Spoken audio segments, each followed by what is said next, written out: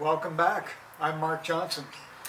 We're sitting in the backyard in Brisbane, Australia. It's a beautiful autumn day, and I thought it would be a great time to show you some aerial photography I've taken around the world.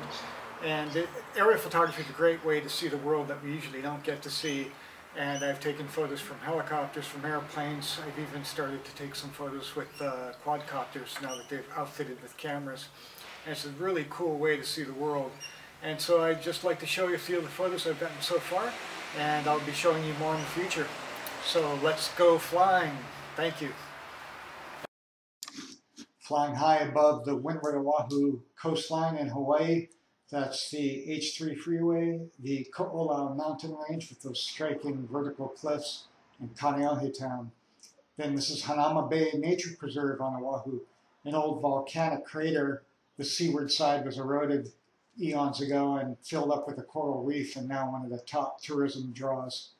And we have a few shots of Lanikai Beach on Oahu, consistently voted in the top 10 of beaches in the world. It's a beautiful white stretch of sandy beach.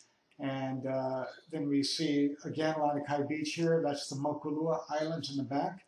You can rent a kayak and paddle out to it if you're ever visiting. You can see the late afternoon sun has cast boat mast shadows and palm tree shadows, like this shot here where I'm looking straight down like a bird's eye view of the beautiful shapes of the palm trees in the water. And then this is Kailua Bay, which is just to the side of Lanikai Beach, but this is where they can go kite surfing and windsurfing legally. Can't really do it at Lanikai, it's kind of small, but that's a beautiful beach as well. This shot was actually taken outside a commercial aircraft window as we were landing at Los Angeles airport. I put a little tilt shift effect, focus effect, to make the cars look like little toys. I'm lucky enough to have a brother-in-law who owns a plane, and he flew me around Southeast Alaska. This is Mount Edgecombe, a dormant volcano on Crusoe Island. And this is Anahuit's Mountain on Baranof Island. This mountain rises about 7,000 feet straight out of the ocean into that beautiful arrowhead shape. Luckily, we got great weather when I was there. This is the Gold Coast of Queensland in Australia, a very well-known resort town. That's the Surfer's Paradise skyline and the Broadwater in the foreground.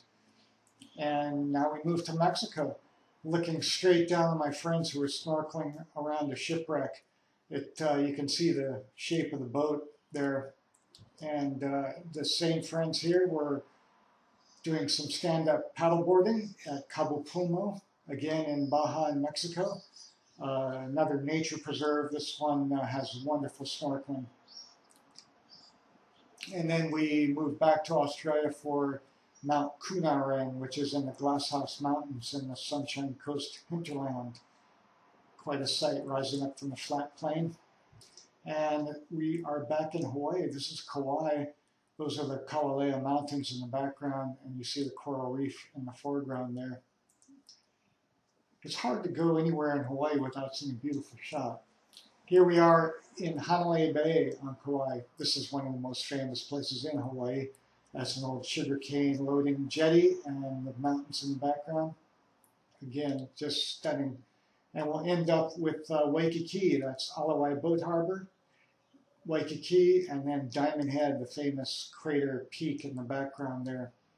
Well, thank you for going flying with me. I really appreciate you tagging along, and I hope you'll do it again soon. You can click this link to go to the gallery. Aloha.